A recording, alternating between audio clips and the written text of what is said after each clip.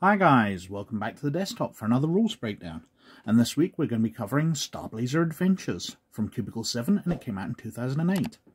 Now this uses the Fate rule system, which I don't believe I've covered in the past. So this is going to be a first. And it uses a weird system where you're adding and subtracting your dice, but we'll come to that in a second. Now as usual, we need a sample character, and the sample character we're looking for is on page 609, so way back at the back of the book. And it's a Star Patrol Galactic Police Officer here. So we'll be using that, and let's have a look at the rules. So skills are dealt with on page 21, but we'll come to that in a second. Basically they work from these ranking systems. So we've got various ones, legendary down to average.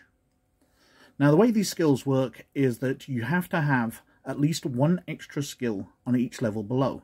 So to have one skill at +3, you need to have 2 at +2 and 3 at +3, always one more. So you can have any number at +1 as long as you have one less on +2 and then at least one less on +3. If you can have +8, you need to have bought a lot of skills up to levels below that. Now, the way it works is you're rolling one good dice and one bad dice. So I've chosen a green and a red to indicate that our green is good, our red is bad. And we roll those, and the green adds to our skill roll, and the red takes away. So we've got -4. So let's say the character here was trying to use his technology skill. So he's got +2 on that, it's a fair skill. So he's rolled -4, so he's got -2, so he's failed the task. One of the big points in the Fate system, funnily enough, is the Fate points. So skipping to page 22, we've got the description of the Fate points here. You may spend one Fate point to do several things after you have rolled the dice. You can add +1 to any of the dice roll, to the total of any dice roll. So he could have taken that -2 that he's got there to a -1. To power a stunt that is particularly powerful, to make a minor narrative declaration in the game outside of rolling dice. The storyteller has veto power over this. Invoke an appropriate aspect which lets you add +2 to the dice roll or re-roll the dice. Tag an aspect belonging to the scene or another character. So we can see the aspects this character has here. Well, he's technology, he's trying to find something out, or trying to do something with technology, and one of his aspects here is make do with anything. So he invokes that by spending a Fate point and gets a +2. So that would actually take his roll up to 0. Still a fail, so still not worthwhile making, but that's how it works. You invoke your Fate points and you can bring in your aspects. Now that costs you 1 Fate point, so you go down. Or the Games Master can invoke them, which gives you a Fate point to spend later. So he might turn around and say, you've got stretched resources, you know, your supplies aren't enough. So he can invoke it and cause you problems, but you will gain a Fate point to use later. But let's say the character had rolled far better. Let's say they'd rolled a 3 and a 6. They're using their skill, so they've actually gained 5. Well, first of all, the Games Master would have assigned a difficulty to the task. So it would have said you needed to get 2. So with +5, you've easily made it. But the extra points are called shifts, and shifts can do things. If we turn to page 213,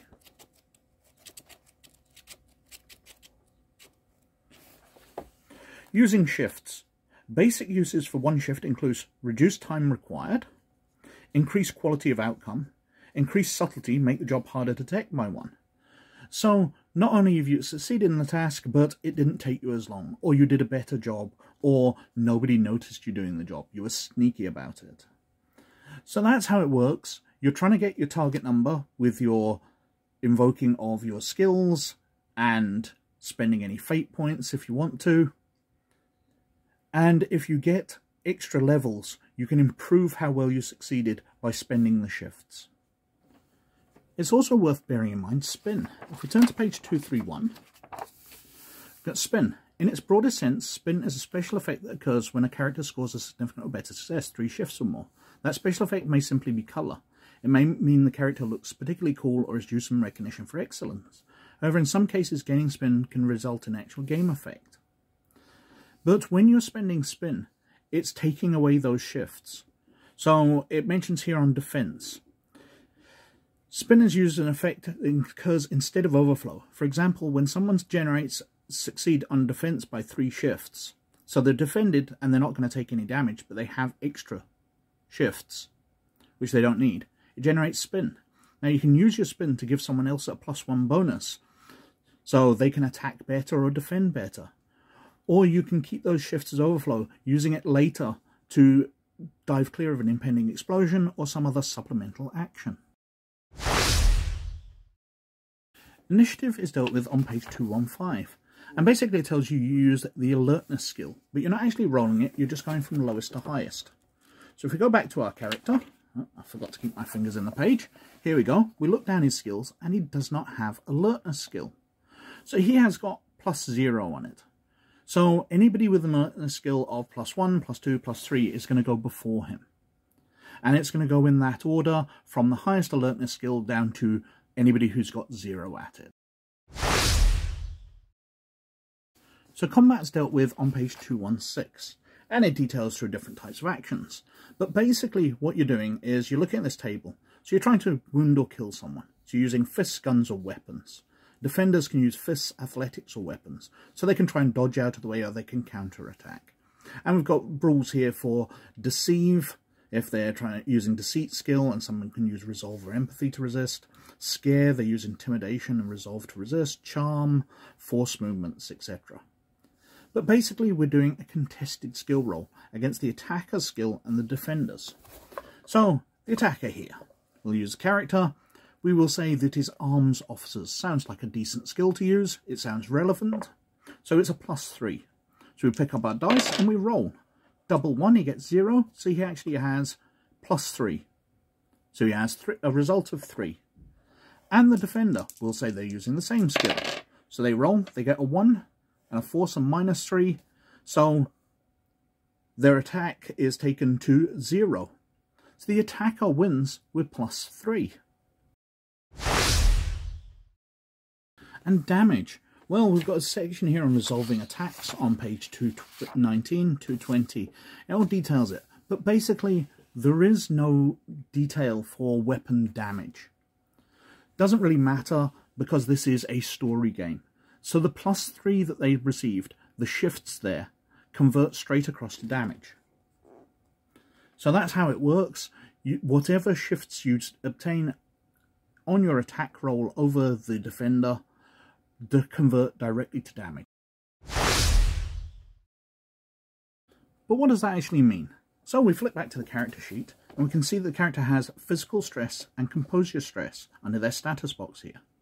Physical stress is for combat, when you're being shot or punched or whatever. Composure stress is for social, when you've been bargained with and humiliated because you failed so bad or whatever. But this was a combat, we were shooting at each other. So we've got 3 boxes of physical stress. Now you can see he's only got 8 boxes, so that's a significant hit just for 1 attack. But we can do something with that with consequences. Flicking back to page 220, we've got consequences here. Now you can take a minor consequence, reducing the hit by 2 stress. Major consequence reduces the hit by 4 stress. Severe consequence reduces the hit by 6 stress. Extreme consequence reduces the hit by 8 stress. Now, a minor consequence might be you've been hit and your nose has been bloodied. Now, that has no effect because you're going to wipe that blood away pretty soon. But anybody encountering you very rapidly is going to see you've been in a fight. So it might have consequences before that. You're going to be recognised as somebody who's been hostile.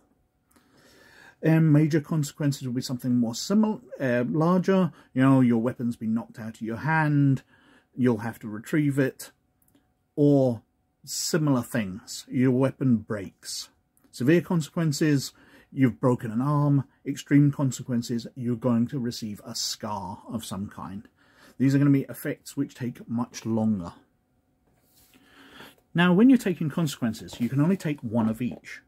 So, while it might seem sensible to build these up and only use them when necessary, Perhaps you'll only ever need to remove the consequences of minor ones, but you'll be losing more severe types of consequences because you've already used the lower types.